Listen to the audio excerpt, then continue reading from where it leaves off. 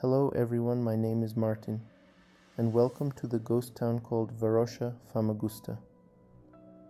This city is located in the eastern part of Cyprus, a Mediterranean island.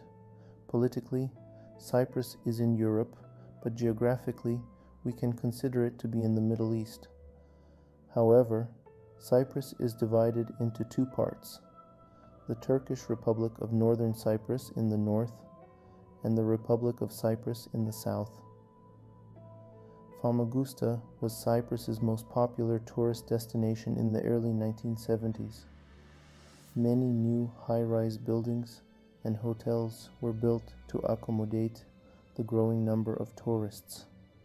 During its heyday, Varosha was not only the most popular tourist destination in Cyprus, but it was also one of the most popular tourist destinations in the world, attracting celebrities such as Elizabeth Taylor, Richard Burton, Raquel Welch, and Brigitte Bardot. Prior to 1974, Varosha was the city's modern tourist area. Its Greek Cypriot residents fled during the Turkish invasion of Cyprus in 1974, when Famagusta was taken over by Turkey, and it has remained abandoned ever since. A United Nations resolution in 1984 called for the city's handover to UN control and stated that only the original inhabitants who had been forced out could resettle in the town.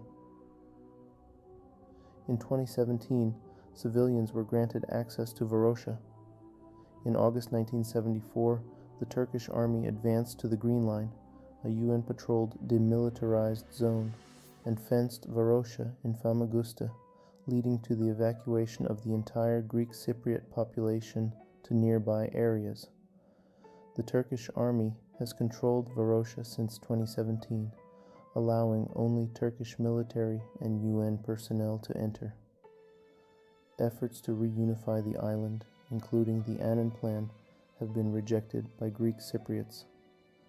UN Security Council Resolution 550 prohibits the settlement of Varosha by anyone other than its original inhabitants.